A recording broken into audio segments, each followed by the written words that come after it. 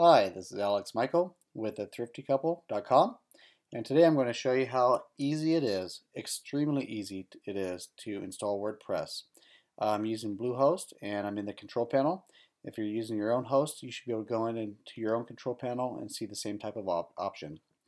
But as you scroll down, you're going to see right here, Install WordPress. It's going to be crazy just how easy this is to install it. So I'm going to go ahead and click on that.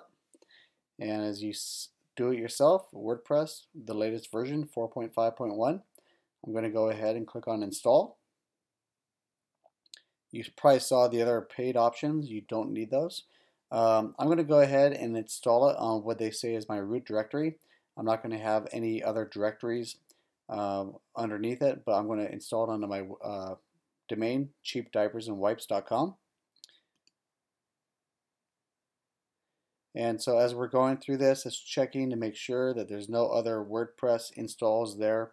I would recommend as you get to this point that you would click on the advanced options, that you would put your site name there, but that's not what I'm really going to try to recommend. The admin username.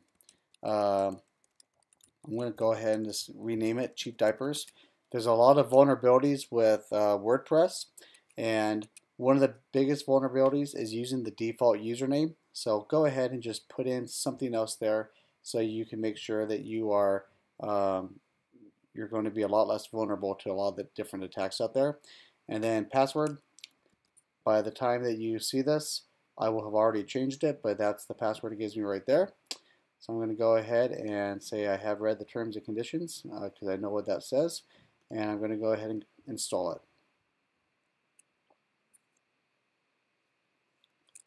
And so it's going to take a couple minutes. It's getting the WordPress install, it's putting it into the right directory. This is just going to give you some different offers because they're obviously trying to sell you some things. But it's going to go ahead here across the top, tell you exactly where the details of your install is. And we'll be done in here in just a minute.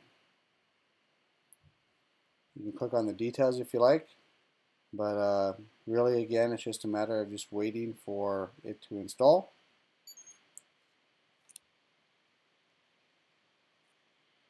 And then once we have this installed, we'll be able to go in, we'll be able to log into the back end and see what it looks like, but more importantly be able to know and confirm that it's good to go. So let's go ahead and view the credentials. And I'm going to go ahead go to cheapdiapersandwipes.com, and you can type in wp/admin, and what you're going to see here is it's going to take you to a login screen, and this is where you're going to put that username that you had selected. This is where you're going to put the password.